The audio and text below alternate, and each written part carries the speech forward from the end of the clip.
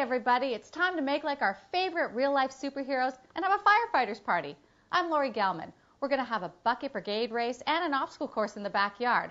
And as you can see, we've got everything we need to spring into action, including this fantastic fire engine cake.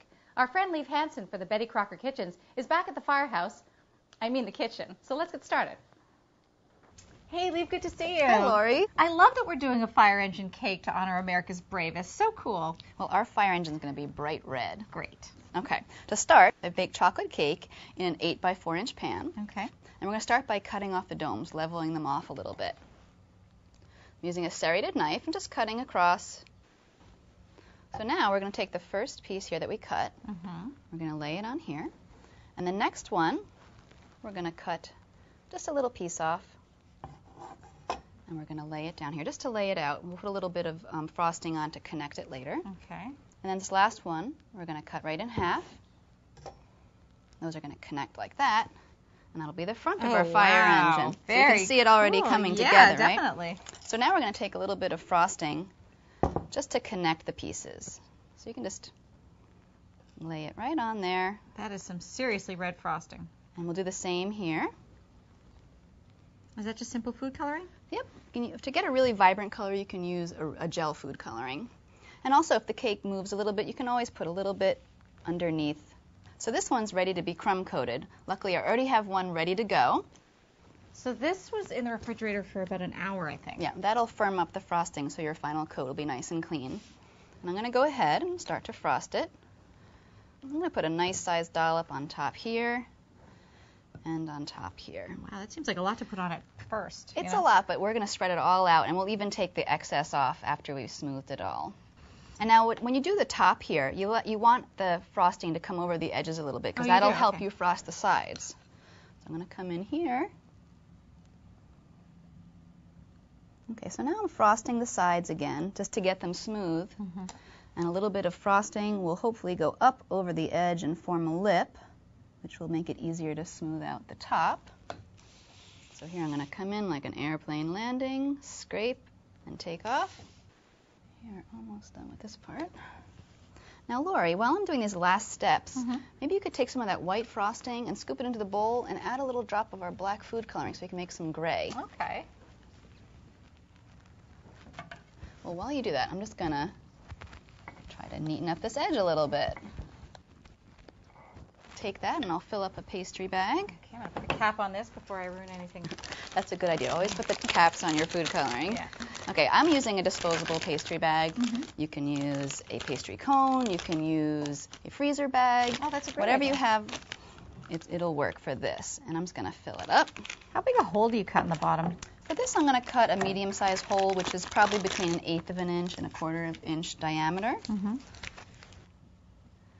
So this is, about 1/4 of an inch, maybe a little bit smaller. Okay. First, I'm just going to fill in this little area here with a little gray. Give it a little separation, a little metallic separation here. And go down here. And then I'm going to come back with my spatula again. Use this one. And just smooth it out a little. Then, before I do any more piping, we're going to put on some little cookie wheels. Okay. These are little chocolate sandwich cookies. I'm going to put one there, one here, and then we'll do 2 on the other side. Okay. So now, I'm going to pipe little hubcaps, which are basically just little dots in the center. You just don't want to miss any good details. No. Okay, so now I'm going to do a border. I'm just going to pull down, across, and then follow that bottom edge, and then up around the wheel again. Okay, I'm going to do that on both sides. And then we're going to get the front bumper. And this one you can actually do it a little bit thicker, maybe 2 stripes. Just smooth it out. So now we're going to do a couple more piped accents. And I've already filled up another pastry bag with white. So we're going to do a window in the front. And I'm going to pipe the outline of the window and then fill it in. Oh, that looks great. And then again, come back and smooth it out. I'm going to do 2 side windows. So now I'm going to pipe the ladder on top. Just squeeze a line across and then another one parallel to it. And you're going to do lines across. I'm trying to think of what else there is on a fire engine.